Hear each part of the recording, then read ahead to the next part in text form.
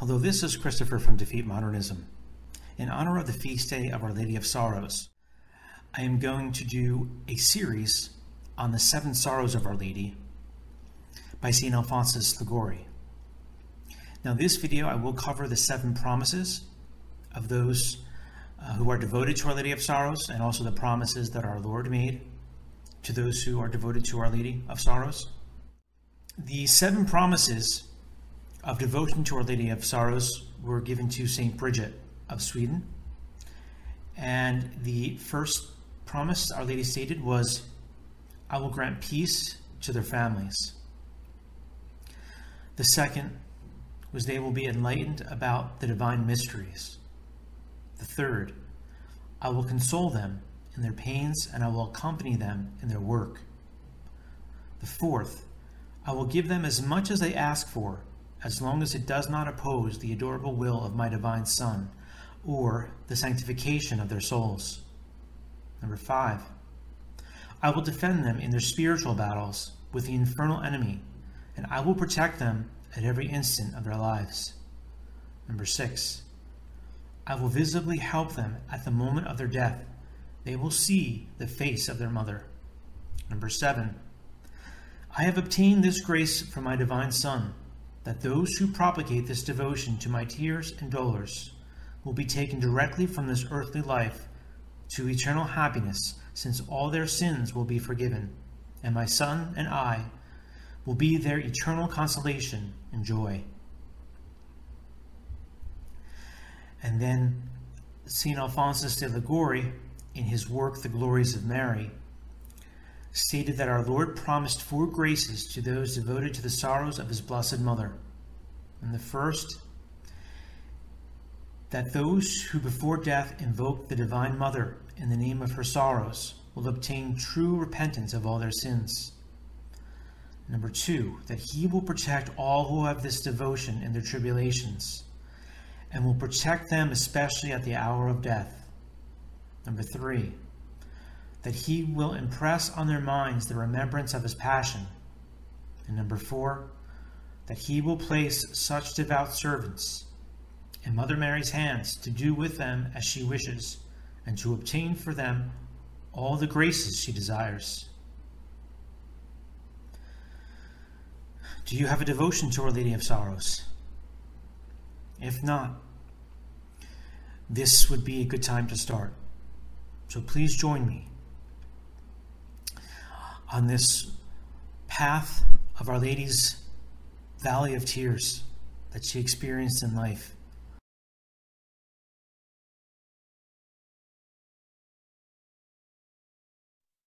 On the first dolor of St. Simeon's prophecy. In this valley of tears, every man is born to weep, and everyone must suffer those afflictions that daily befall him. But how much more miserable would life be if everyone knew also the future evils which are to afflict him? Too unhappy would he be, says Seneca, whose fate was such. The Lord exercises his compassion towards us, namely, that he does not make known to us the crosses that await us, that if we are to suffer them, at least we may suffer them only once. But he did not exercise this compassion with Mary, who, because God wished her to be the queen of dolors, and in all things like his Son, and to see always before her eyes and to suffer continually all the sorrows that awaited her, and those were the sufferings of the passion and death of her beloved Jesus. For Saint Simeon in the temple, after having received the divine child in his arms, predicted to her that this child was to be the mark for all the opposition and persecutions of men, set for a sign which shall be contradicted, and that therefore the sword of sorrow should pierce her soul, and thy own soul a sword shall pierce. The Holy Virgin herself said to Saint Matilda that at the announcement of Saint Simeon, all her joy was changed into sorrow. For, as it was revealed to Saint Teresa, the Blessed Mother, although she knew before this that the life of her Son would be sacrificed for the salvation of the world, yet she then learned more particularly and distinctly the sufferings and cruel death that awaited her poor son. She knew that he would be contradicted in all things, contradicted in doctrine, for instead of being believed, he would be esteemed a blasphemer for teaching that he was the Son of God, as the impious Caiaphas declared him to be, saying, "He hath blasphemed, he is guilty of death." Contradicted in his reputation, for he was noble, of royal lineage, and was despised as being a peasant. Is not this the carpenter's son? Is not this the carpenter, the son of Mary? He was wisdom itself, and was treated as an ignorant man. How doth this man know letters, having never learned? As a false prophet. And they blindfolded him, and smote his face, saying, "Prophesy, who is this that struck thee?" He was treated as a madman. He is mad, why do you hear him? As a winebibber, a glutton, and a friend of sinners. Behold a man that is a glutton, and a drinker of wine, a friend of publicans and sinners. As a sorcerer, by the prince of devils he casteth out devils. As a heretic and possessed person.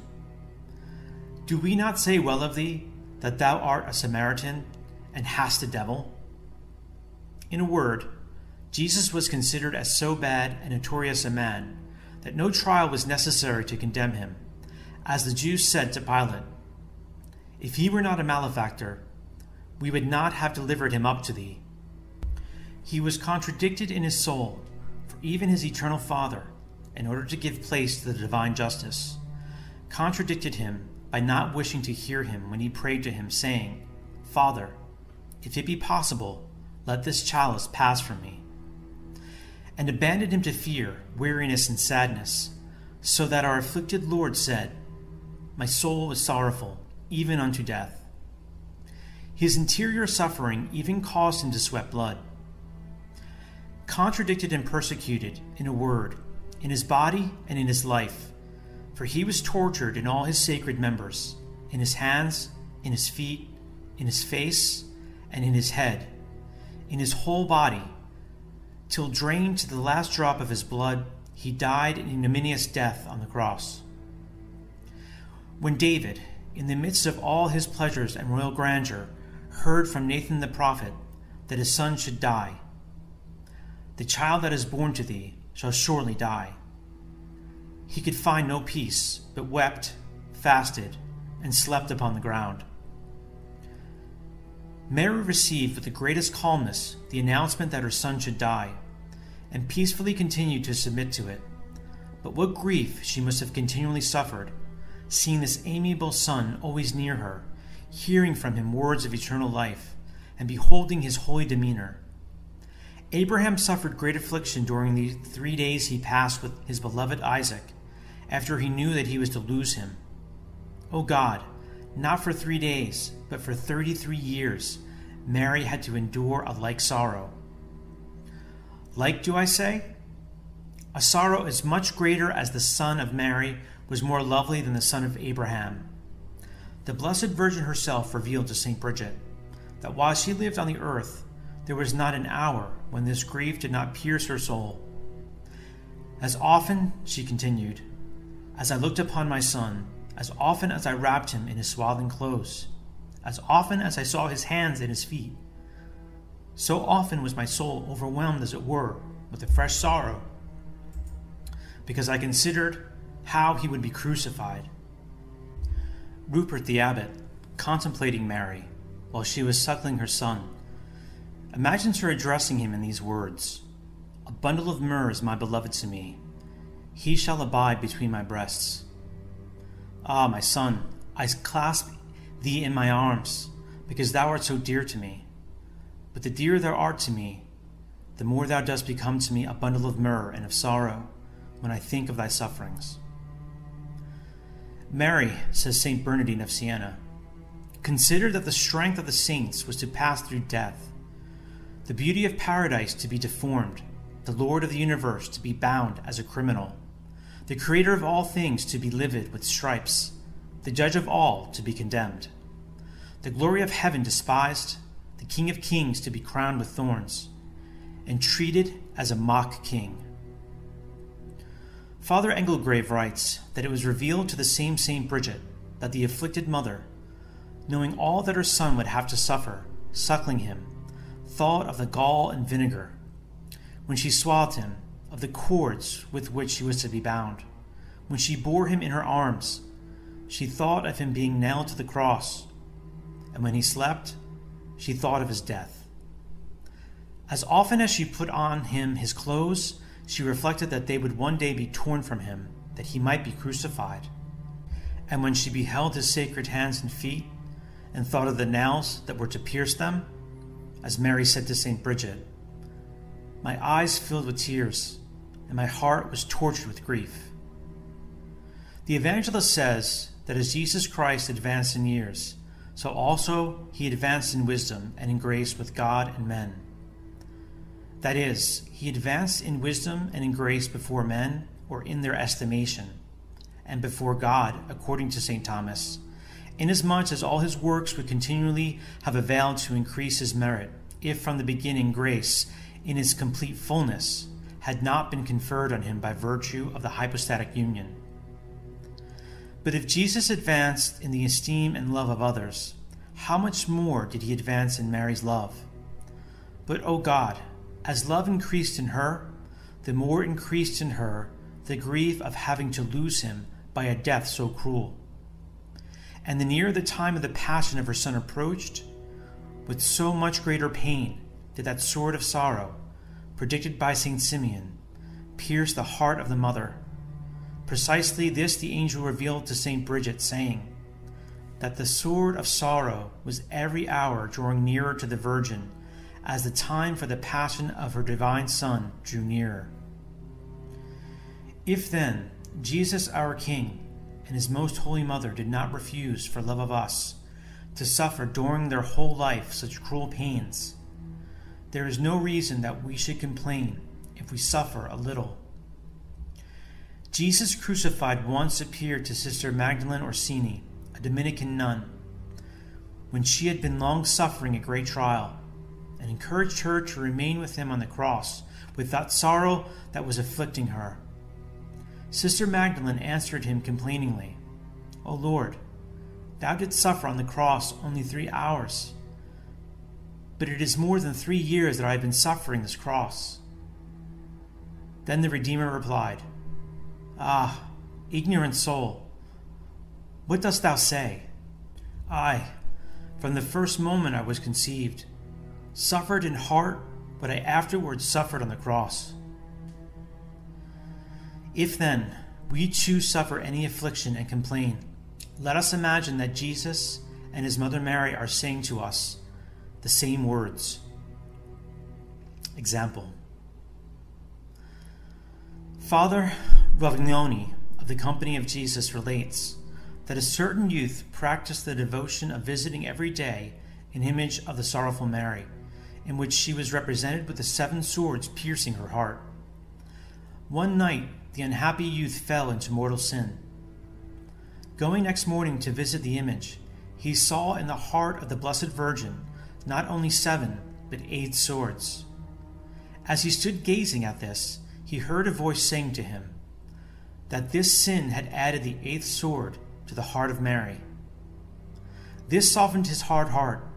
He went immediately to confession, and through the intercession of his advocate, recovered the divine grace.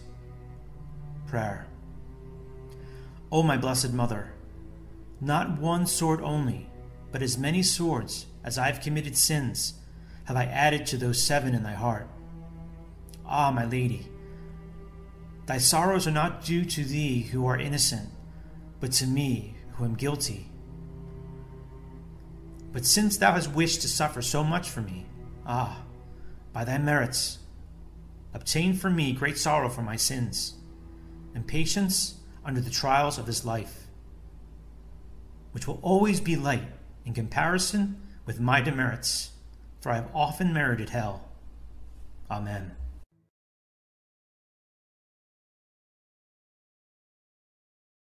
Of the flight of Jesus into Egypt. as the stag, wounded by an arrow, carries the pain with him wherever he goes, because he carries with him the arrow that has wounded him. Thus the Divine Mother, after the prophecy of Saint Simeon, as we saw in our consideration of the first grief, always carried her sorrow with her by the continual remembrance of the passion of her Son.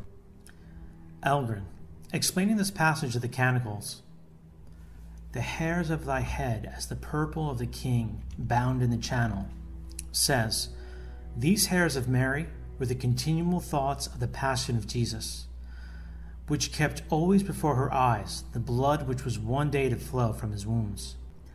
Thy mind, O Mary, and thy thoughts, tinged in the blood of the passion of our Lord, were always moved with sorrow, as if they actually saw the blood flowing from his wounds. Thus her Son himself was that arrow in the heart of Mary, who, the more worthy of love he showed himself to her, always wounded her the more with the sorrowful thought that she should lose him by so cruel a death.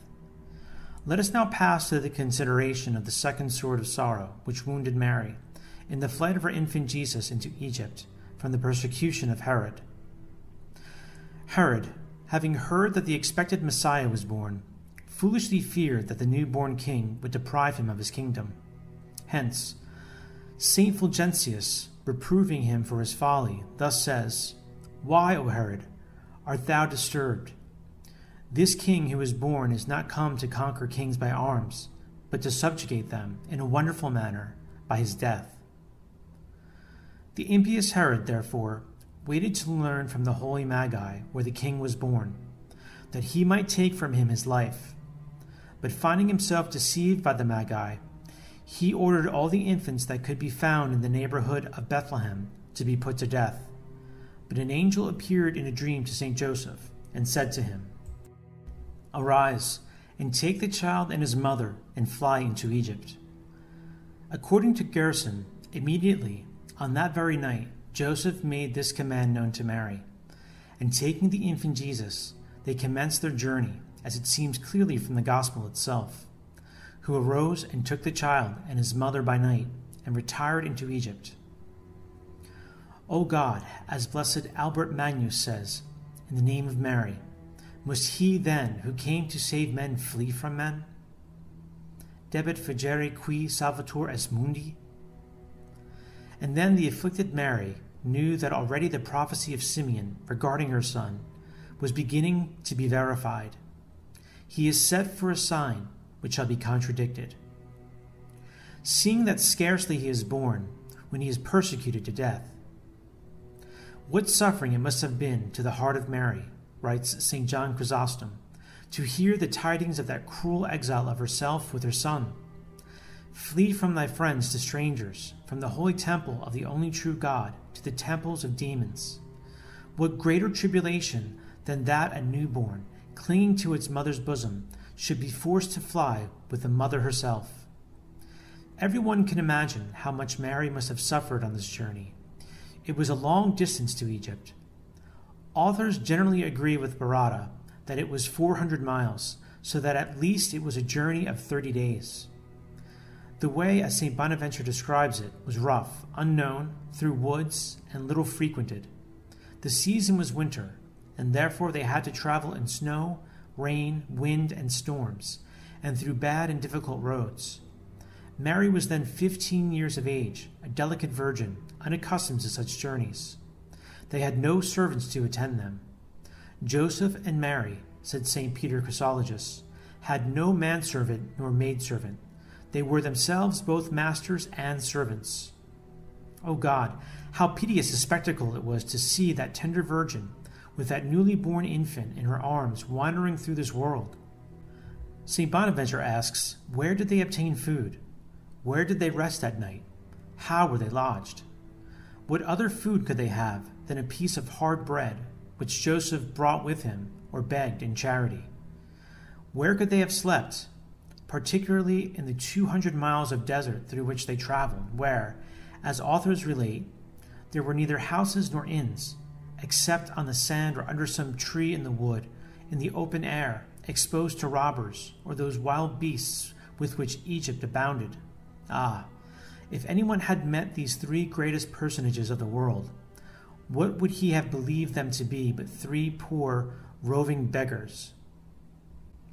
They lived in Egypt, according to Brocard and Jansenius, in a district called Maturea, though, according to St. Anselm, they dwelt in Heliopolis, first called Memphis, and now Cairo. And here let us consider the great poverty they must have suffered for the 7 years they were there. As St. Antoninus, St. Thomas, and others assert, they were foreigners, unknown, without revenues, without money, without kindred. Hardly were they able to support themselves by their humble labors. As they were destitute, says St. Basil, it is manifest what effort they must have made to obtain there the necessities of life. Moreover, Landulf of Saxony has written, and let it be repeated for the consolation of the poor, that so great was the poverty of Mary there, that sometimes she had not so much a morsel of bread, when her son, forced by hunger, asked it of her. St. Matthew also relates that when Herod was dead, the angel again appeared in a dream to St. Joseph, and directed him to return to Judea. St. Bonaventure, speaking of his return, considers the greater pain of the Blessed Virgin on account of the sufferings which Jesus must have endured in that journey, having arrived at about the age of 7 years, an age, says the saint, when he was so large that he could not be carried, and so small that he could not go without assistance. The sight, then, of Jesus and Mary wandering like fugitives through this world teaches us that we should also live as pilgrims on the earth, detached from the goods which the world offers us, as having soon to leave them and go to eternity. We have not here a lasting city, but seek one that is to come. To which St. Augustine adds, Thou art a stranger, thou givest a look, and then passest on. Hospus es, vides et transis. It also teaches us to embrace crosses, for we cannot live in this world without a cross. The Blessed Veronica da Benasco, an Augustinian nun, was carried in spirit to accompany Mary and the infant Jesus in this journey to Egypt. And at the end of it, the Divine Mother said to her, Child, hast thou seen through what difficulties we have reached this place? Now learn that no one receives graces without suffering. He who wishes to feel least the sufferings of this life must take Jesus and Mary with him. Accipe puerum et matrum eius. For him who lovingly bears in his heart this Son and this Mother, all sufferings become light, and even sweet and dear. Let us then love them, let us console Mary by receiving her Son within our hearts, whom, even now, men continue to persecute with their sins. Example. On the day the Most Holy Mary appeared to the Blessed Coletta, a Franciscan nun, and showed her the infant Jesus in a basin, torn in pieces, and then said to her, Thus sinners continually treat my Son, renewing his death and my sorrows. O my daughter, pray for them, that they may be converted. Similar to this is that other vision which appeared to the Venerable Sister Jane of Jesus and Mary, also a Franciscan nun. As she was one day meditating on the infant Jesus, persecuted by Herod, she heard a great noise as of armed people who were pursuing someone, and then appeared before her a most beautiful child who was fleeing in great distress, and cried to her, My Jane, help me, hide me. I am Jesus of Nazareth. I am flying from sinners who wish to kill me, and who persecute me as Herod did. Do thou save me. Prayer. Then, O Mary, even after thy Son hath died by the hands of men who persecuted him unto death, have not these ungrateful men yet ceased from persecuting him with their sins, and continuing to afflict thee, O Mother of Sorrows? And I also, O God, have been one of these. Ah, my most sweet Mother, obtain for me tears to weep for such ingratitude, and then, by the sufferings thou didst experience in the journey to Egypt, assist me in the journey that I am making to eternity, that at length I may go to unite with thee in loving my persecuted Savior in the country of the blessed. Amen.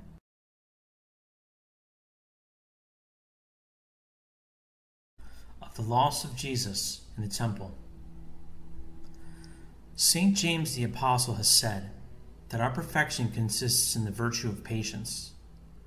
And patience hath a perfect work, that you may be perfect and entire, failing in nothing. The Lord having then given us the Virgin Mary as an example of perfection, it was necessary that she should be laden with sorrows, that in her we might admire and imitate her heroic patience. The dolor that we are this day to consider is one of the greatest which our Divine Mother suffered during her life, namely, the loss of her Son in the temple. He who is born blind is little sensible of the pain of being deprived of the light of day, but to him who has once had sight and enjoyed the light, it is a great sorrow to find himself deprived of it by blindness. And thus it is with those unhappy souls who, being blinded by the mire of this earth, have but little knowledge of God, and therefore scarcely feel pain at not finding him. On the contrary, the man who, illuminated with the celestial light, has been made worthy to find, by love, the sweet presence of the highest good. O God, how he mourns when he finds himself deprived of it. From this we can judge how painful must have been to Mary, who was accustomed to enjoy constantly the sweet presence of Jesus, that third sorrow which wounded her, when she lost him in Jerusalem, and was separated from him for 3 days. In the 2nd chapter of St. Luke, we read that the Blessed Virgin, being accustomed to visit the temple every year at the Paschal season, with Joseph her spouse and Jesus, once went when he was about 12 years old, and Jesus remained in Jerusalem, though she was not aware of it, for she thought he was in company with others.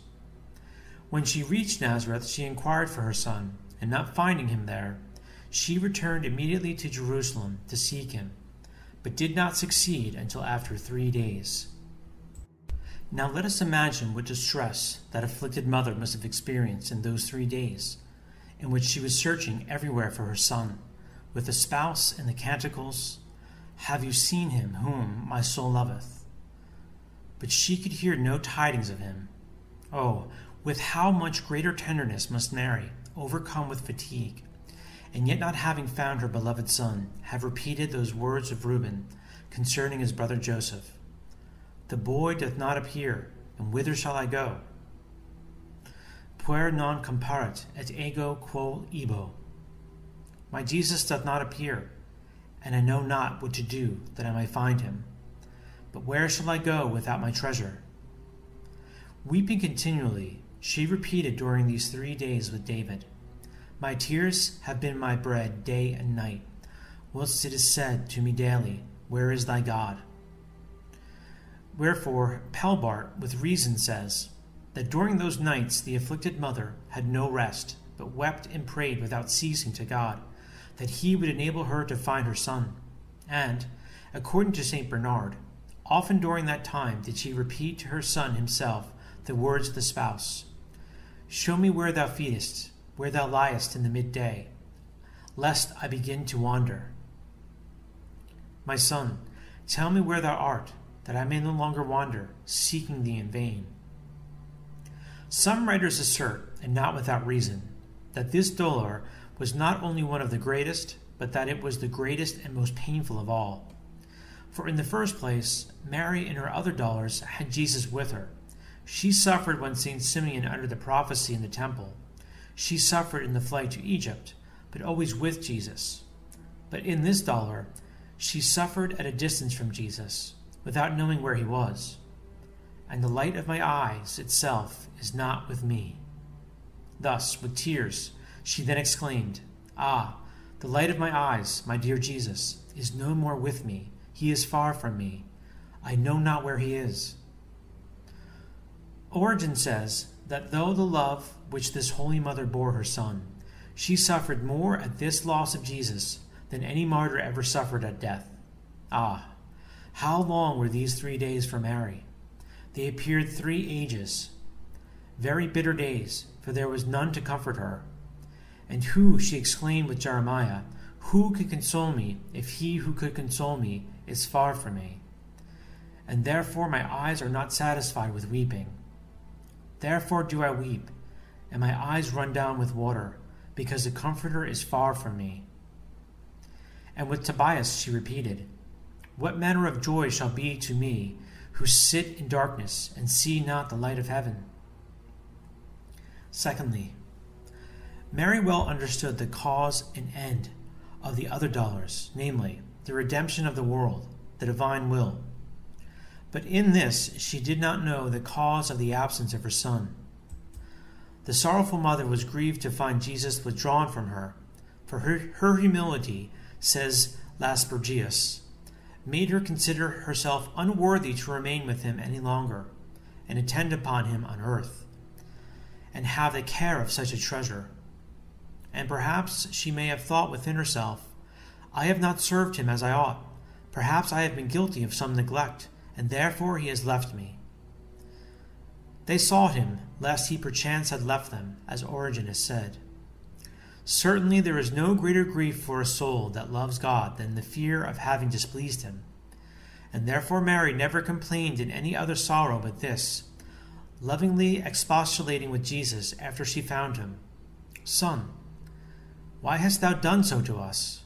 Thy father and I have sought thee sorrowing.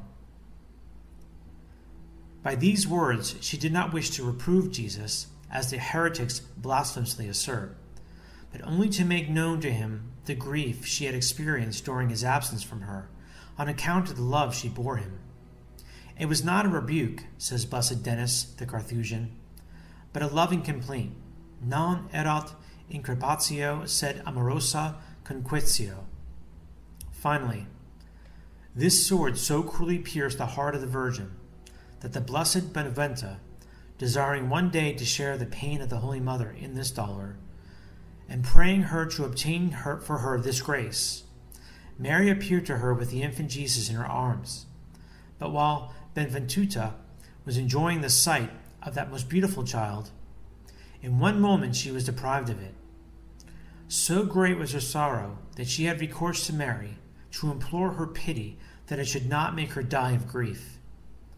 The Holy Virgin appeared to her again 3 days after, and said to her, Now learn, O my daughter, that thy sorrow is but a small part of that which I suffered when I lost my son. This sorrow of Mary ought, in the first place, to serve as a comfort to those souls who are desolate and do not enjoy the sweet presence they once enjoyed of their Lord. They may weep, but let them weep in peace, as Mary wept in the absence of her son. Let them take courage, and not fear that on this account they have lost the divine favor, for God himself said to St. Teresa, No one is lost without knowing it, and no one is deceived without wishing to be deceived.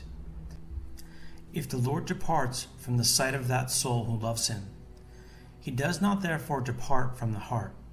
He often hides himself, that she may seek him with greater desire and love.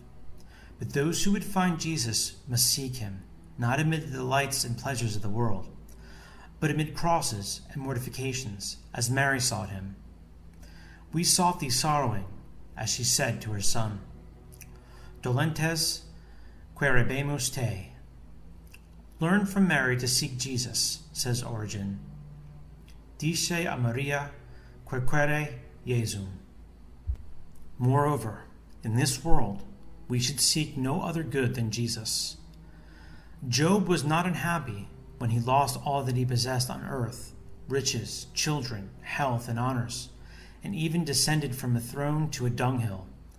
But because he had God with him, even then he was happy. St. Augustine, speaking of him, says, he had lost all that God had given him, but he had God himself. Perditerat illa quae dederat Deus, sed habebat ipsum Deum. Unhappy and truly wretched are those souls who have lost God. If Mary wept for the absence of her son for 3 days, how ought sinners to weep who have lost divine grace, to whom God says, You are not my people, and I will not be yours. For sin does this, namely, it separates the soul from God. Your iniquities have divided between you and your God. Hence, if even sinners possess all the goods of earth and have lost God, everything on earth becomes vanity and affliction to them, as Solomon confessed. Behold, all is vanity and vexation of spirit. But as St. Augustine says, the greatest misfortune of these poor blind souls is that if they lose an ox, they do not fail to go in search of it. If they lose a sheep, they use all diligence to find it. If they lose a beast of burden, they cannot rest. But they lose the highest good, which is God, and yet they eat and drink and take their rest. Example. We read in the annual letters of the Society of Jesus that in India, a young man who was just leaving his apartment in order to commit sin heard a voice saying, "Stop, where are you going?" He turned round and saw an image in relief of the sorrowful Mary, who drew out the sword which was in her breast and said to him, "Take this dagger and pierce my heart rather than wound my son with this sin." At the sound of these words, the youth prostrated himself on the ground, and with deep contrition, bursting into tears, he asked and obtained from God and the Virgin pardon of his sin. Prayer. O Blessed Virgin, why art thou so afflicted, seeking thy lost son? Is it because thou dost not know where he is? But dost thou not know that he is in thy heart? Dost thou not see that he is feeding among the lilies? Thou thyself hast said it, "My beloved to me, and I to him, who feedeth among the lilies." These, thy humble, pure, and holy thoughts and affections, are all lilies that invite the divine spouse to dwell with thee. Ah, Mary, dost thou sigh after Jesus, thou who lovest none but Jesus? Leave sighing to me and so many other sinners who do not love him and who have lost him by offending him. My most amiable mother, if through my fault thy Son has not yet returned to my soul, wilt thou obtain for me that I may find him? I know well that he allows himself to be found by all who seek him. The Lord is good to the soul that seeketh him. Bonus est Dominus, anime querenti illum. Make me to seek him as I ought to seek him. Thou art the gate through which all find Jesus. Through thee I too hope to find him.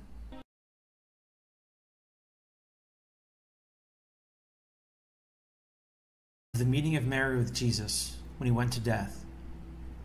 St. Bernardine says that to form an idea of the grief of Mary in losing her Jesus by death, it is necessary to consider the love that this mother bore to this her son. All mothers feel the sufferings of their children as their own. Hence, the woman of Canaan, when she prayed the Savior to deliver her daughter from the devil that tormented her, said to him that he should have pity on the mother rather than on the daughter. Have mercy on me, O Lord, thou Son of David. My daughter is grievously troubled by a devil. But what mother ever loved a child so much as Mary loved Jesus? He was her only child, reared amidst so many troubles and pains, a most amiable child, and most loving to his mother, a son who was at the same time her son and her God, who came on earth to kindle in the hearts of all the holy fire of divine love, as he himself declared, "I am come to cast fire on the earth, and what will I but that it be kindled?" Let us consider how he must have inflamed that pure heart of his holy mother, so free from every earthly affection. In a word, the Blessed Virgin herself said to St. Bridget that through love her heart and the heart of her son was one. Unum erat cor meum, et cor filii mei. That blending of handmaid and mother, of Son and God, kindled in the heart of Mary a fire composed of 1,000 flames.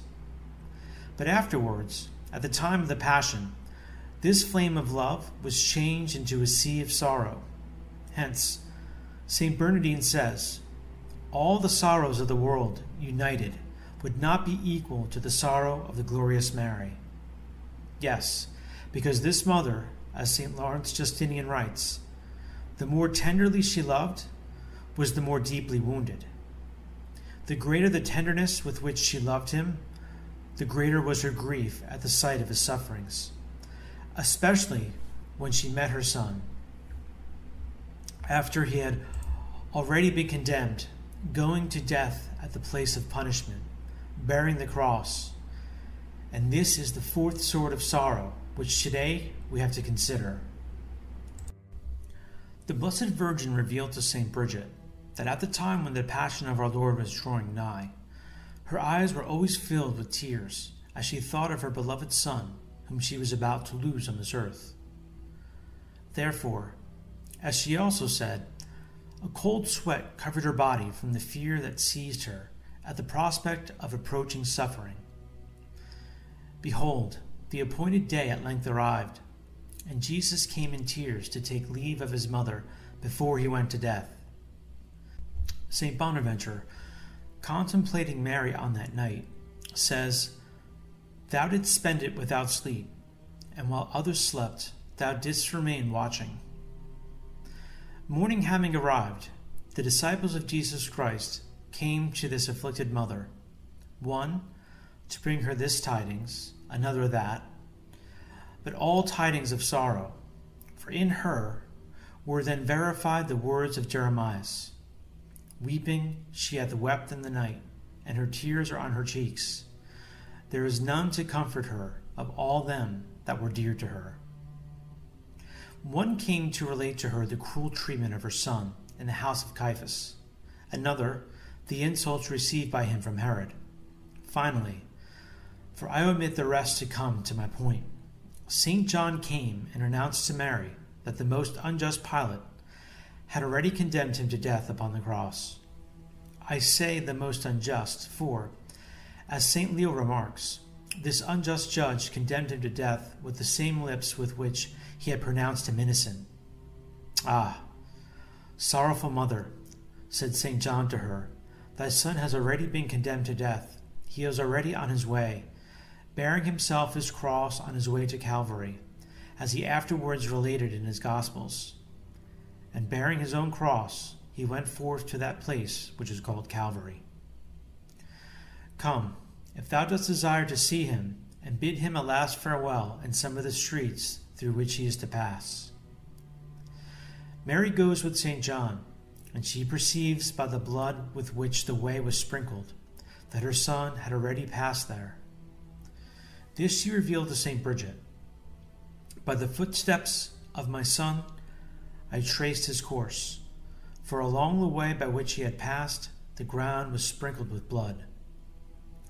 St. Bonaventure imagines the afflicted mother taking a shorter way, and placing herself at the corner of the street to meet her afflicted son as he passed by. This most afflicted mother met her most afflicted son. Motissima mater, motissimo filio, occurrit, said St. Bernard. While Mary stopped in that place, how much she must have heard said against her son by the Jews who knew her, and perhaps also words of mockery of herself. Alas, what a commencement of sorrows was then before her eyes.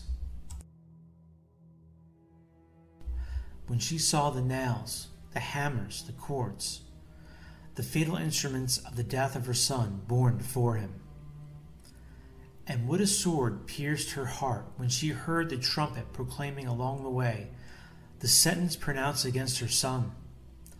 But behold, now, after the instruments, the trumpet, and the ministers of justice had passed, she raised her eyes and sees, O God, a young man covered with blood and wounds from head to foot, with a crown of thorns on his head, and 2 heavy beams on his shoulders.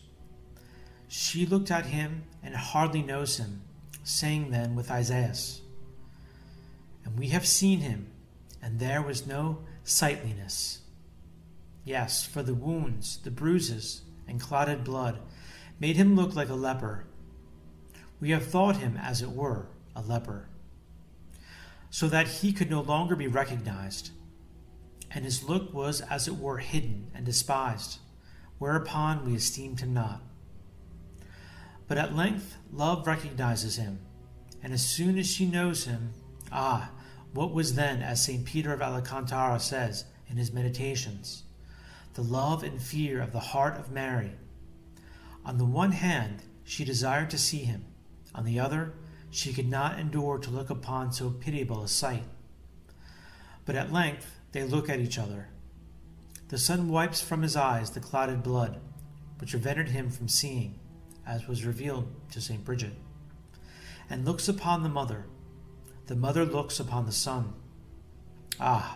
Looks of sorrow which pierced, as with so many arrows, those two holy and loving souls. When Margaret, the daughter of Sir Thomas More, met her father on his way to the scaffold, she could utter only two words, O Father, and fell fainting at his feet. At the sight of her son going to Calvary, Mary fainted not. No, because it was not fitting that this mother should lose the use of her reason, as Father Suarez remarks. Neither did she die, for God reserved her for a greater grief. But if she did not die, she suffered sorrow enough to cause her 1,000 deaths. The mother wished to embrace him, as St. Anselm says, but the officers of justice thrust her aside, loading her with insults, and urge onward our afflicted Lord. Mary follows. Holy Virgin, where art thou going? To Calvary. And canst thou trust thyself to see him who is thy life hanging from the cross? And thy life shall be as it were hanging before thee. Et erit vita tua quasi pendes ante te. My mother, stop, says St. Lawrence Justinian, as if the Son himself had then spoken to her. Where dost thou hasten? Where art thou going? If thou comest where I go, thou wilt be tortured with my sufferings, and I with thine. But although the sight of her dying Jesus must cost her such cruel anguish, the loving Mary will not leave him. The Son goes before, and the Mother follows, that she may be crucified with her Son, as William the Abbot says, the Mother took up her cross and followed him, that she might be crucified with him. We even pity the wild beasts, Forarum etiam miseremur, as St. John Chrysostom has said. If we should see a lioness following her whelp as he was led to death, even this wild beast would call forth our compassion. And shall we not feel compassion to see Mary following her immaculate Lamb as they are leading him to death? Let us then pity her, and endeavor also ourselves to accompany her Son and herself, bearing with patience the cross which the Lord imposes upon us. Why did Jesus Christ, asked St. John Chrysostom, desire to be alone in his other sufferings, but in bearing the cross wished to be helped by the Cyrenian? And he answers, that thou mayest understand that the cross of Christ is not sufficient without thine. The cross alone of Jesus is not enough to save us if we do not bear with resignation also our own, even unto death. Example. The Savior appeared one day to Sister Diamira, a nun in Florence, and said to her, Think of me and love me, and I will think of thee and love thee. And at the same time he presented her with a bunch of flowers and a cross, signifying to her by this that the consolations of the saints on this earth are always to be accompanied by the cross. The cross unites souls to God. Blessed Jerome Emilian, when he was a soldier and leading a very sinful life, was shut up by his enemies in a tower. There, feeling deeply his misfortune and enlightened by God to amend his life, he had recourse to the Most Holy Mary. And then, with the help of this Divine Mother, he began to live the life of a saint. By this he merited to see once in heaven the high place which God had prepared for him. He became founder of the order of Samaski, died a saint, and has been lately beatified by the Holy Church. Prayer. My sorrowful Mother, by the merit of that grief which thou didst feel at seeing thy beloved Jesus led to death, obtain for me the grace also to bear with patience those crosses which God sends me. Happy me, if I also shall know how to accompany thee with my cross until death. Thou in Jesus, both innocent, have borne a heavy cross, and shall I, a sinner who have merited hell, refuse mine? Ah, Immaculate Virgin, I hope that thou wilt help me to bear my crosses with patience. Amen.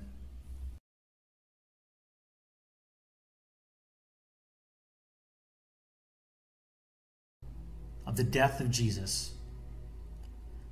And now we have to admire a new sort of martyrdom, a mother condemned to see an innocent son, whom she loved with all the affection of her heart, put to death before her eyes by the most barbarous tortures. There stood by the cross of Jesus his mother, stabat autem juxta crucem mater eius. There is nothing more to be said, says St. John, of the martyrdom of Mary. Behold her at the foot of the cross, looking on her dying son, and then see if there is grief like her grief. Let us stop then also today on Calvary to consider this fifth sword that pierced the heart of Mary, namely, the death of Jesus. As soon as our afflicted Redeemer had ascended the hill of Calvary, the executioners stripped him of his garments, and piercing his sacred hands and feet with nails, not sharp, but blunt. Non auctis, sed obtusis, as St. Bernard says. And to torture him more, they fastened him to the cross. When they had crucified him, they planted the cross, and thus left him to die. The executioners abandoned him, but Mary does not abandon him. She then draws nearer to the cross in order to assist at his death. I did not leave him, thus the Blessed Virgin revealed to St. Bridget, and stood nearer to his cross. But what did it avail, O Lady, says St. Bonaventure, to go to Calvary, to witness there the death of this son? Shame should have prevented thee, for his disgrace was also thine, because thou wast his mother, or, at least, the horror of such a crime as that of seeing a God crucified by his own creatures should have prevented thee. But the saint himself answers, thy heart did not consider the horror, but the suffering. Non considerabat cor tuum horrorem sed dolorem. Ah, thy heart did not then care for its own sorrow, but for the suffering and death of thy dear son. And therefore thou thyself didst wish to be near him, at least to compassionate him. Ah, true mother, says William the Abbot, loving mother, for not even the terror of the death could separate thee from thy beloved son. But, O God, what a spectacle of sorrow, to see this son then in agony upon the cross, and under the cross this mother in agony, who was suffering all the pain that her son was suffering. Behold the words in which Mary revealed to St. Bridget the pitiable state of her dying son, as she saw him on the cross. My dear Jesus was on the cross in grief and in agony. His eyes were sunken, half closed and lifeless, the lips hanging and the mouth open, the cheeks hollow and attached to the teeth, the face lengthened, the nose sharp, the countenance sad. The head had fallen upon his breast, the hair black with blood, the stomach collapsed, the arms and legs stiff, and the whole body covered with wounds and blood. Mary also suffered all these pains of Jesus. Every torture inflicted on the body of Jesus, says St. Jerome, was a wound in the heart of the mother.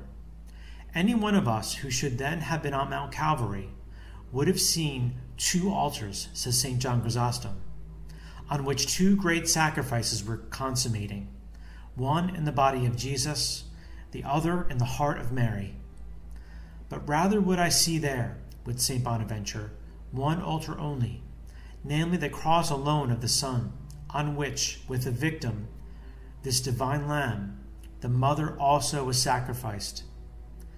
Therefore the saint interrogates her in these words, O Lady, where art thou? Near the cross? Nay, on the cross. Thou art crucified with thy Son. St. Augustine also says the same thing. The cross and nails of the Son were also the cross and nails of the Mother. Christ being crucified, the Mother was also crucified. Yes, because, as St. Bernard says, love inflicted on the heart of Mary the same suffering that the nails caused in the body of Jesus. Therefore, at the same time that the Son was sacrificing his body, the Mother, as St. Bernardine says, was sacrificing her soul. Mothers fly from the presence of their dying children, but if a mother is ever obliged to witness the death of a child, she procures for him all possible relief. She arranges the bed, that his posture may be more easy. She administers refreshments to him, and thus the poor mother relieves her own sorrows. Ah, Mother, the most afflicted of all mothers, O Mary, it was decreed that thou shouldst be present at the death of Jesus, but it was not given to thee to afford him any relief. Mary heard her Son say, I thirst, Sitio, but it was not permitted her to give him a little water to quench his great thirst. She could only say to him, as St. Vincent Ferrer remarks, My son, I have only the water of my tears. Fili non habeo nisi, aquam lacrimarum. She saw that her Son, suspended by 3 nails to that bed of sorrow, could find no rest. She wished to clasp him to her heart, that she might give him relief, or at least that he might expire in her arms, but she could not. She only saw that poor Son in a sea of sorrow, seeking one who could console him, as he had predicted by the mouth of the prophet. I have trodden the winepress alone. I looked about, and there was none to help. I sought, and there was none to give aid. But who was there among men to console him, if all were his enemies? Even on the cross they cursed and mocked him on every side, and they that passed by blasphemed him, wagging their heads. Some said to him, If thou be the Son of God, come down from that cross. Some exclaimed, He saved others, himself he cannot save. Others said, If he be the King of Israel, let him come down from that cross. The Blessed Virgin herself said to St. Bridget, I heard some call my son a thief. I heard others call him an impostor. Others said that no one deserved death more than he, and every word was to me a new sword of sorrow. But what increased most the sorrows which Mary suffered through compassion for her Son was to hear him complain on the cross that even the Eternal Father had abandoned him. My God, why hast thou forsaken me? Words which, as the Divine Mother herself said to St. Bridget, could never depart from her mind during her whole life. Thus the afflicted mother saw her Jesus suffering on every side. She desired to comfort him, but could not. And what caused her the greatest sorrow was to see that, by her presence and her grief, she increased the sufferings of her Son. The sorrow itself, says St. Bernard, that filled the heart of Mary, increased the bitterness of sorrow in the heart of Jesus. St. Bernard also says that Jesus on the cross suffered more from compassion for his mother than from his own pains. He thus speaks in the name of the Virgin. I stood and looked upon him, and he looked upon me, and he suffered more for me than for himself. The same saint also, speaking of Mary besides her dying Son, says that she lived dying without being able to die. Near the cross stood his mother, speechless. Living, she died. Dying, she lived. Neither could she die, because she was dead, being yet alive. Bassino writes that Jesus Christ himself, speaking one day to the Blessed Baptista Verana of Camerino, said to her that he was so afflicted on the cross at the sight of his mother, in such anguish at his feet, that compassion for his mother caused him to die without consolation. So that the blessed Baptista, being enlightened to know this suffering of Jesus, exclaimed, "O my Lord, tell me no more of this thy sorrow, for I cannot bear it." Men were astonished, says Simon of Cassia, when they saw this mother then keep silence, without uttering a complaint in this great suffering. But if the lips of Mary were silent, her heart was not so. For she did not cease offering to divine justice the life of her Son for our salvation. Therefore, we know that by the merits of her dolors, she cooperated with Christ in bringing us forth to the life of grace, and therefore we are children of her sorrows. Christ, says Lanspergius, wished her whom he had appointed for our mother to cooperate with him in our redemption, for she herself at the foot of the cross was to bring us forth as her children.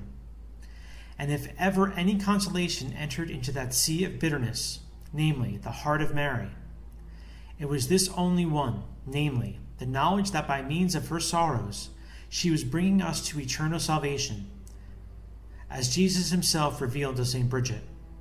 My mother Mary, on account of her compassion and charity, was made mother of all in heaven and on earth. And indeed, these were the last words with which Jesus took leave of her before his death.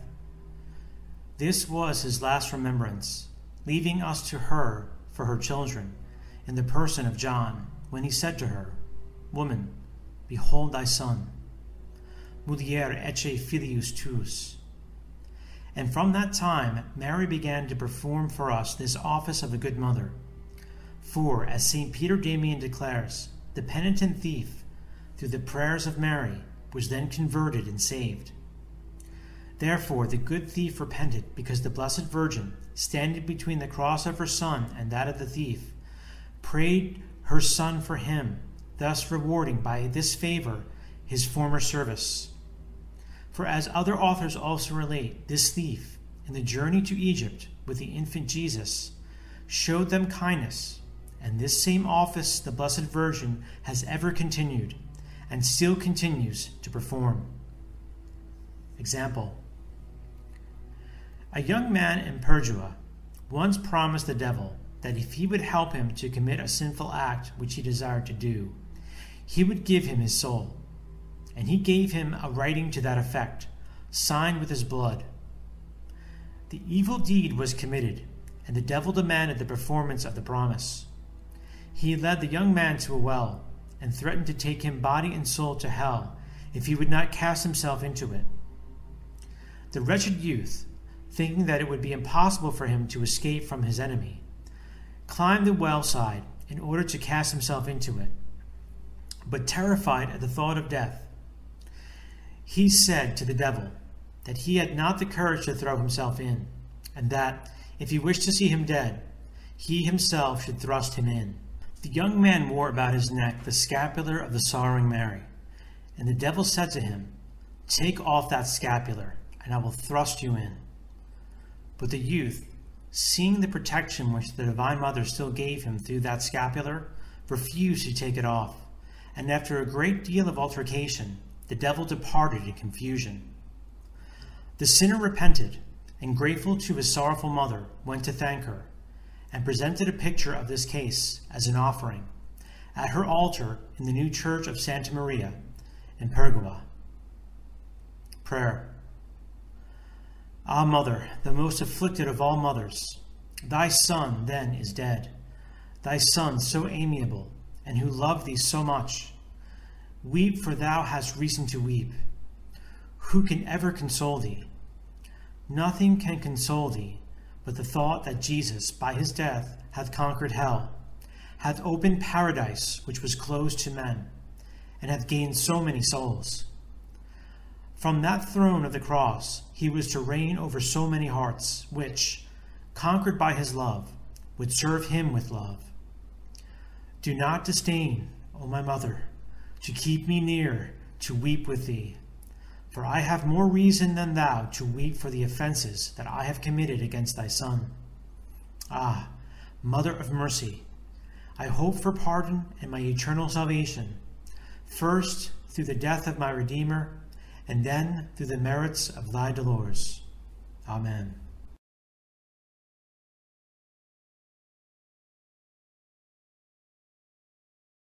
On the sixth dolor, the piercing of the side of Jesus, and his descent from the cross. O all ye that pass by the way, attend and see if there be any sorrow like to my sorrow. Devout souls, listen to what the sorrowful Mary says to you today. My beloved children, I do not wish you to console me, no, for my heart can never again be consoled on this earth after the death of my dear Jesus. If you wish to please me, this I ask of you, turn to me and see if there has ever been in the world a grief like mine, when I saw him who was all my love torn from me so cruelly.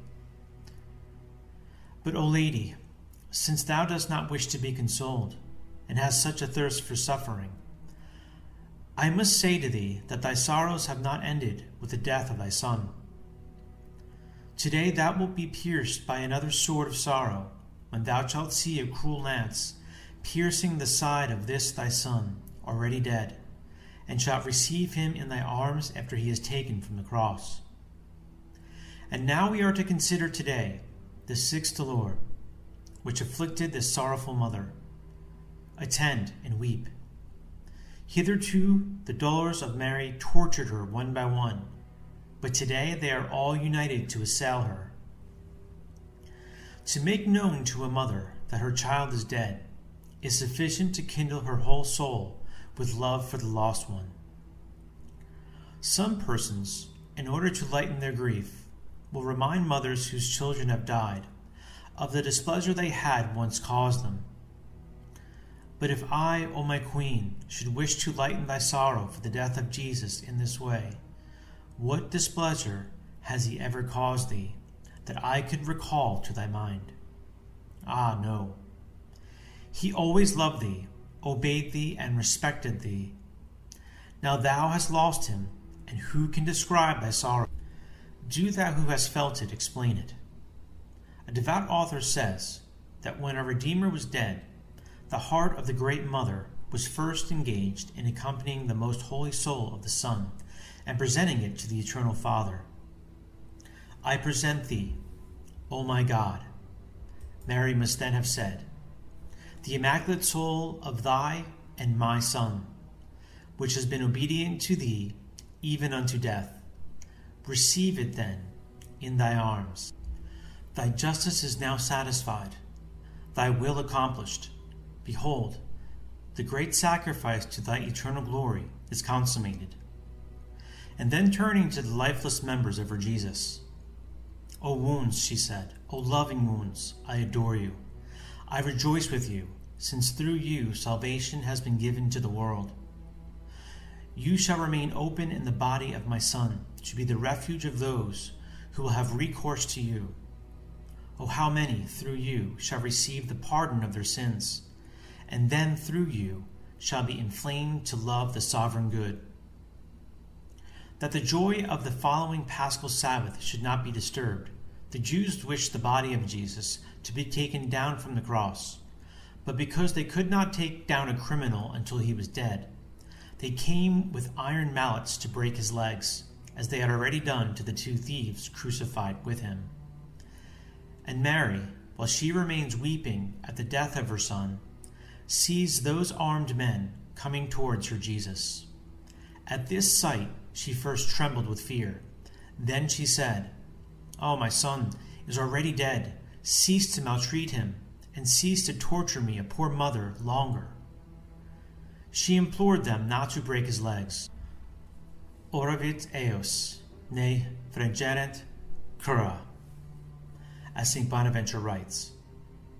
But while she is thus speaking, O God, she sees a soldier with violence brandishing a spear and piercing the side of Jesus. One of the soldiers with the spear opened his side, and immediately there came out blood and water. The cross shook at the stroke of the spear, and, as was revealed to St. Bridget, the heart of Jesus was divided, ita ut ambe partes essent divise. There came out blood and water, for only a few drops of blood remained, and those also the Savior wished to shed, in order to show that he had no more blood to give us. The injury of that stroke was offered to Jesus, but the pain was inflicted on Mary. Christ, says the devout Spiritus, shared with his mother the infliction of that wound, for he received the insult and his mother the pain. The Holy Fathers explain this to be the very sword predicted to the Virgin by Saint Simeon, a sword not of iron but of grief, which pierced through her blessed soul in the heart of Jesus, where it always dwelt. Thus, among others, St. Bernard says, the spear which opened his side passed through the soul of the Virgin, which could not be torn from the heart of Jesus. And the Divine Mother herself revealed the same to St. Bridget, saying, when the spear was drawn out, the point appeared red with blood. Then I felt as if my heart were pierced when I saw the heart of my most dear Son pierced. The angel told St. Bridget that such were the sufferings of Mary, that she was saved from death only by the miraculous power of God. In her other dolors, she at least had her Son to compassionate her, and now she had not even him to take pity on her. The afflicted mother, still fearing that other injuries might be inflicted on her Son, entreats Joseph of Arimathea to obtain from Pilate the body of her Jesus, that at least after his death she may be able to guard it and protect it from injuries. Joseph went to Pilate and made known to him the sorrow and the wish of this afflicted mother. And St. Anselm thinks that the compassion for the mother softened the heart of Pilate and moved him to grant her the body of the Savior. And now Jesus is taken from the cross. O most holy Virgin, after thou with so great love hadst given thy Son to the world for our salvation, behold, the world returns him to thee again. But, O my God, how dost thou return him to me? Said Mary to the world. My Son was white and ruddy, delectus meus, candidus et rubicundus. But thou hast returned him to me blackened with bruises, and red, not with a ruddy color, but with the wounds thou hast inflicted upon him. He was beautiful, now there is no more beauty in him. He is all deformity. All were enamored with his aspect. Now he excites horror in all who look upon him. Oh, how many swords, says St. Bonaventure, pierced the soul of this mother when she received the body of her Son after it was taken from the cross. O quod gladi anima matris pertransirent. Let us consider what anguish it would cause any mother to receive the lifeless body of a son. It was revealed to St. Bridget that to take down the body of Jesus, 3 ladders were placed against the cross. Those holy disciples first drew out the nails from the hands and feet, and according to Metaphrastes, gave them in charge to Mary. Then one supported the upper part of the body of Jesus, the other the lower, and thus took it down from the cross. Bernardine de Bustis describes the afflicted mother as raising herself and extending her arms to meet her dear Son. She embraces him, and then sits down at the foot of the cross. She sees his mouth open, his eyes shut. She examines the lacerated flesh and those exposed bones. She takes off the crown and sees the cruel injury made by those thorns in that sacred head. She looks upon those pierced hands and feet and says, Ah, my Son, to what has the love thou didst bear to men reduced thee? But what evil hast thou done to them, that they have treated thee so cruelly? Thou wast my father, Bernardine de Bustis imagines her to say, my brother, my spouse, my delight, my glory, my all. O my Son, behold how I am afflicted. Look upon me and console me. But thou dost look upon me no more. Speak, speak to me but one word, and console me. But thou dost speak no more. for thou art dead." Then turning to those barbarous instruments, she said, "O cruel thorns, O nails, O merciless spear, how could you thus torture your Creator?" "But what thorns? What nails? Alas, sinners," she exclaimed, "it is you who have thus cruelly treated my son." Thus Mary spoke and complained of us. But if now she were capable of suffering, what would she say? What grief would she feel to see that men, after the death of her son, continue to torment and crucify him by their sins? Let us no longer give pain to the sorrowful mother, and if we also have hitherto grieved her by our sins, let us now do what she directs.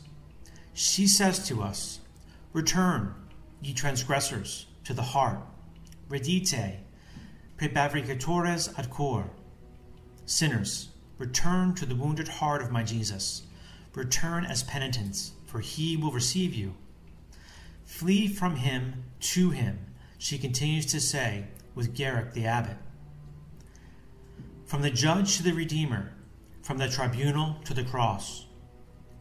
The Virgin herself revealed to St. Bridget that she closed the eyes of her son when he was taken down from the cross, but she could not close his arms.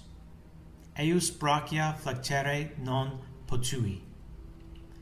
Jesus Christ giving us to understand by this that he desired to remain with open arms to receive all penitent sinners who return to him. "O world," continues Mary, "behold then, thy time is the time of lovers. Et ecce tempus tuum, tempus amatium. Now that my son, O world, has died to save thee, this is no longer for thee a time of fear, but of love, a time to love him who has desired to suffer so much in order to show thee the love he bore thee. Therefore, says St. Bernard, is the heart of Jesus wounded, that through the visible wound, the invisible wound of love may be seen. If then, concludes Mary, in the words of the abbot of Celis, my son had wished his side to be open that he might give thee his heart, it is right, O man, that thou shouldst give him thy heart. And if you wish, O children of Mary, to find a place in the heart of Jesus, without fear of being cast out, go, says Ubertino of Casale, go with Mary, for she will obtain grace for you. And in the following example, we have a beautiful proof of this. Example. The disciple relates that there was once a poor sinner who, among other crimes, had killed his father and a brother, and therefore became a fugitive. Happening to hear one day during Lent a sermon upon the divine mercy, he went to the preacher himself to make his confession. The confessor, having heard his crimes, sent him to an altar of the sorrowful mother to pray that she might obtain for him compunction and pardon of his sins. The sinner obeyed and began to pray, when behold, suddenly, overpowered by contrition, he falls down dead. On the following day, when the priest recommended to the people to pray for the deceased, a white dove appeared in the church and let fall a card at the feet of the priest. He took it up and found these words written on it: "The soul of the dead, when it left the body, immediately went to paradise. And do you continue to preach the infinite mercy of God?" Prayer. O afflicted Virgin, O soul great in virtues and great also in sorrows, for both arise from that great fire of love thou hast for God. Thou whose heart can love nothing but God, ah, Mother, have pity on me, for I have not loved God, and I have so much offended him.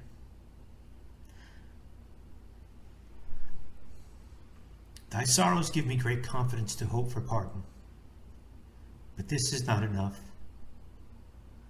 I wish to love my Lord, and who can better obtain this for me than thou, thou who art the mother of fair love? Ah, Mary, thou dost console all. Comfort me also. Amen.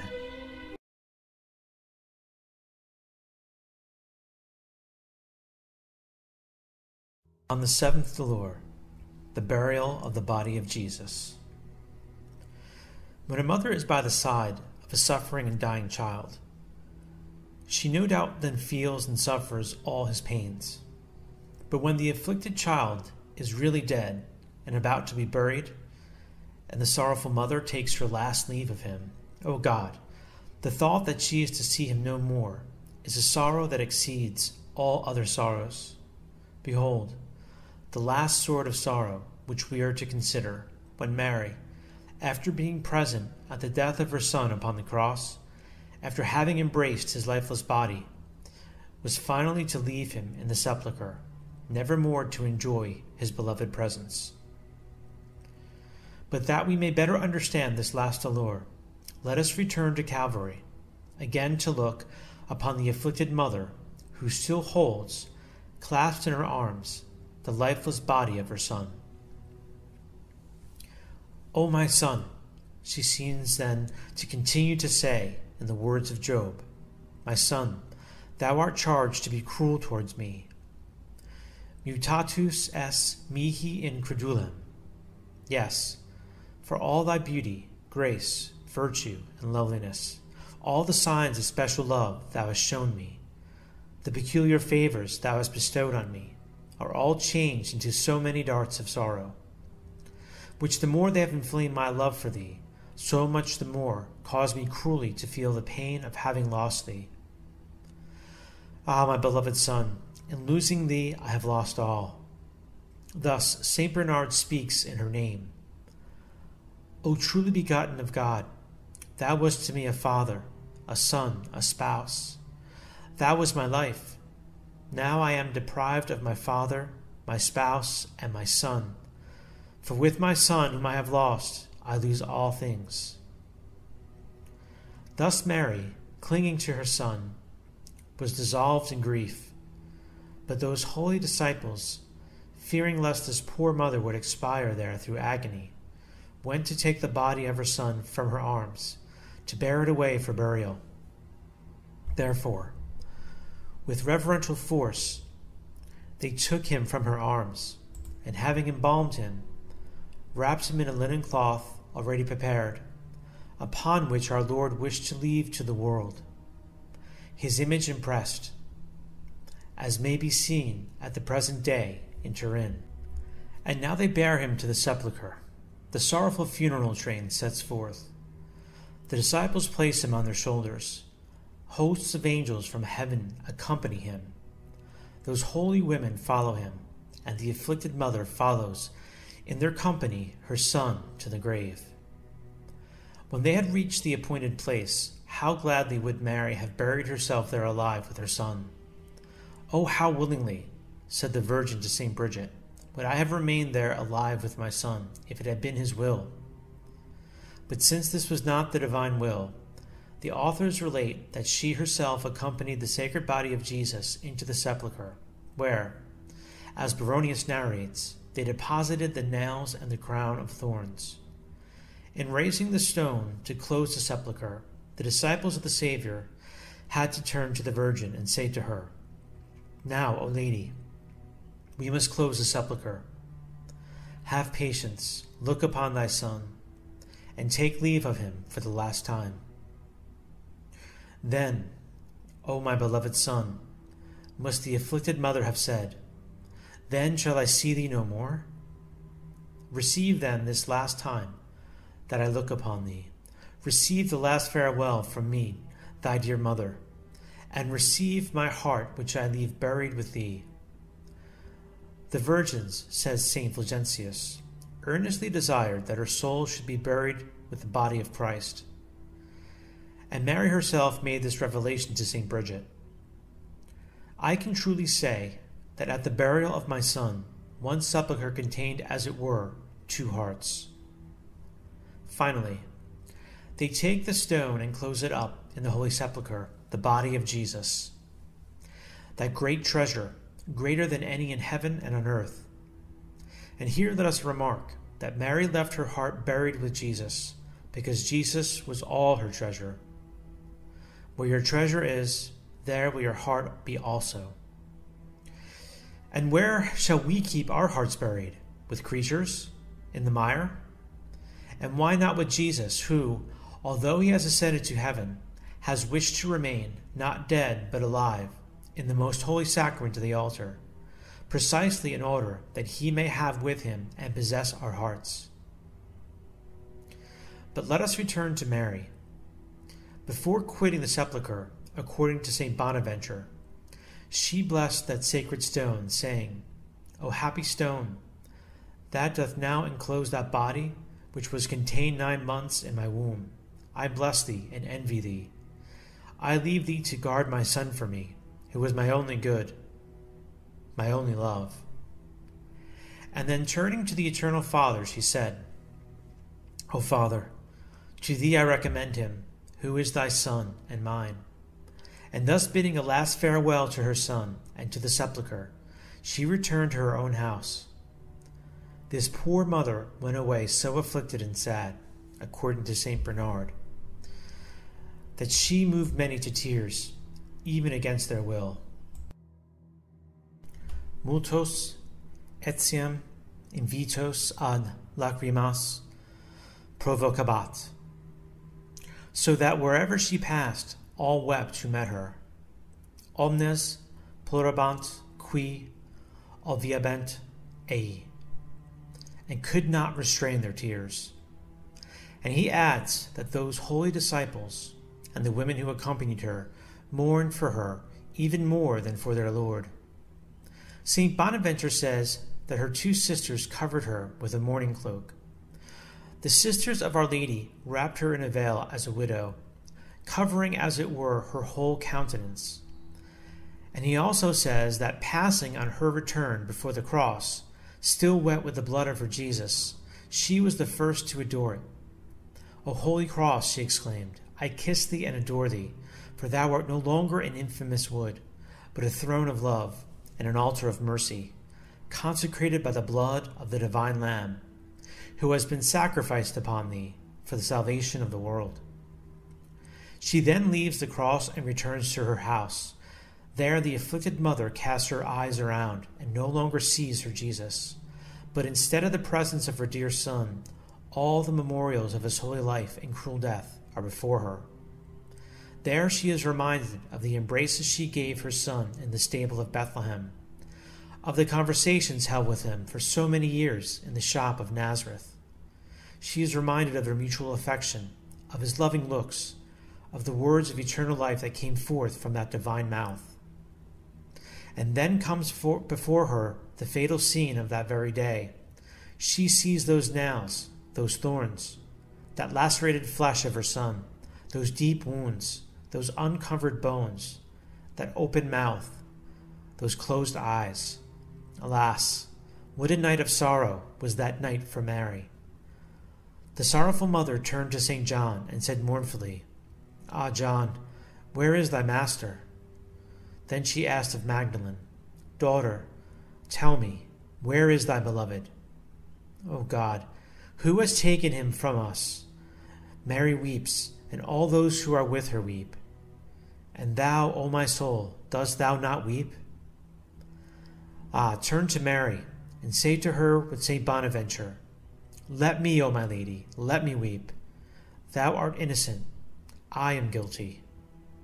At least entreat her to permit thee to weep with her. Fac ut tecum lugiam.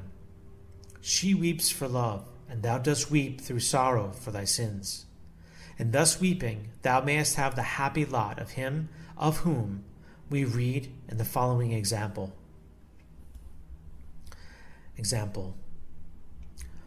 Father Engelgrave relates that a certain religious was so tormented by scruples that sometimes he was almost driven to despair, but having great devotion to Mary, the Mother of Sorrows, he had recourse to her in the agony of his spirit, and was much comforted by contemplating her dolors.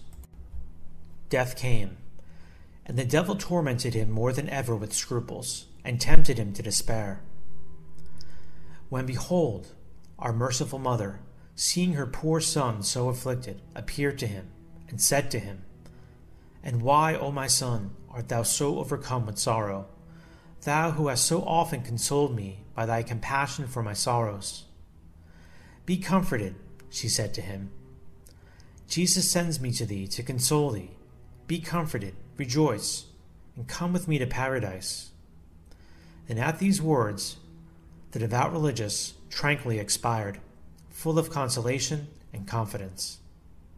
Prayer. My afflicted mother, I will not leave thee alone to weep. No, I wish to keep thee company with my tears.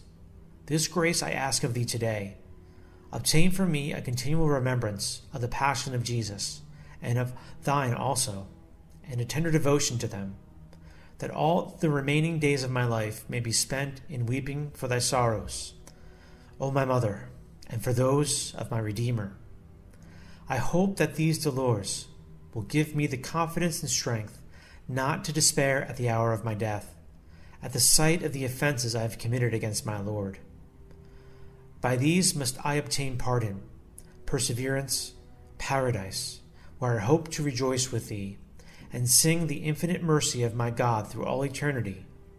Thus I hope, thus may it be. Amen. Amen. Whoever wishes to practice the devotion of reciting the chaplet of the Dolors of Mary will find it at the end of the book.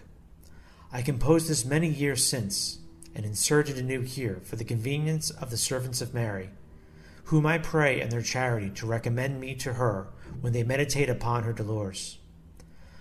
O Lady, who dost ravish the heart of men with thy sweetness, hast thou not ravished mine? O ravisher of hearts, when wilt thou restore to me my heart? Do with it as with thine own, and place it in the side of thy Son. Then I shall possess what I hope for, because thou art our hope. And here ends the meditations by St. Alphonsus Liguori on the Seven Sorrows of Mary. He does mention a little rosary of Our Lady of Sorrows, which I will do in a separate video. But thank you very much for watching and listening. I hope and pray that you've grown spiritually from it. And please pray for me.